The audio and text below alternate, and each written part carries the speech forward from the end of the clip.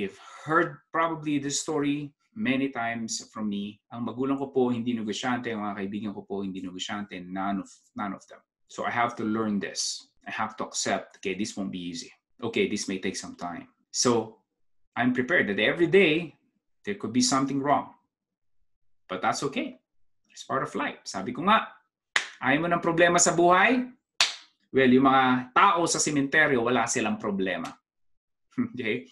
Because problem is a sign of life. Kaya if you will see any successful entrepreneurs out there that you admire, that you love, may napanood kang video niya, nabasa mo yung libro niya, whatever their status or their situation is, I'm gotta telling you right now, there's still something not good going on in their business. I'm not saying that it's failing. I'm not saying that it is a big problem, but there's always something going on. There's always challenges. There's always like something is not right. So again, it's part of it, but the good thing with what we do of being a chilyonaryo na tinatawag natin is you love what you do.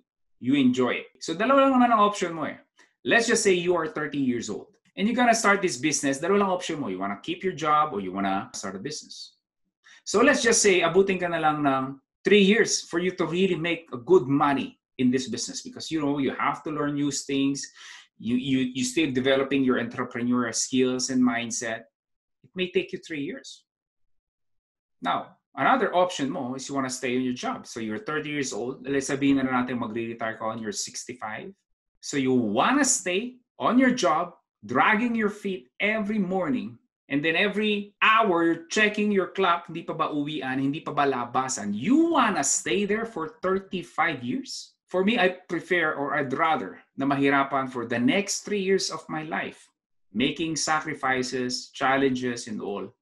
But after 3 years, I will have a chilyonaryo lifestyle, enjoying my life. I'm not saying that you become a billionaire in 3 years. Who knows? But I'd rather make sacrifices for the next 3 years, doing what I love to do, than dragging my feet to work for the next 35 years of my life. If you think about it, my friend, life is really choice. Pinili po natin. Buhay po natin yan. If you will stop blaming and pointing fingers, you will understand that the reason where we are right now, the reason you are where you are right now, it's because of, could be an accumulation of decisions that you have made along the way. Parang you try to lose weight. Eh ngayon overweight ka. Hindi naman kumain ka ng 1 cheeseburger kagabi, 20 pounds heavier ka na ngayon.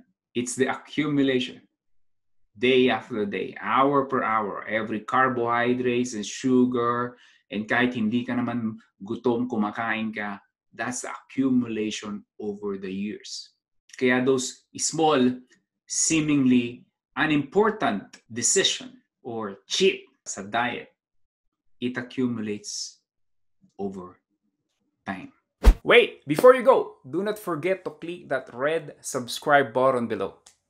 Appreciate it. Thank you for watching.